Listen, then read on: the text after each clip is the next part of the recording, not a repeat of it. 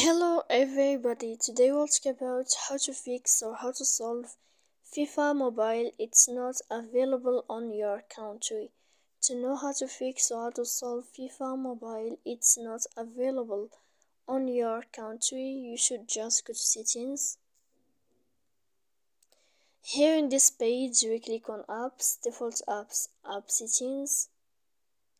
Then in this list, you will search about FIFA Mobile. When you'll find this page of app info, you will click on first stop and you will click OK. Here you will enter to this window of storage. After that we click clear cache, but be attention, don't click here clear data, because that can make a lot of problems on your application.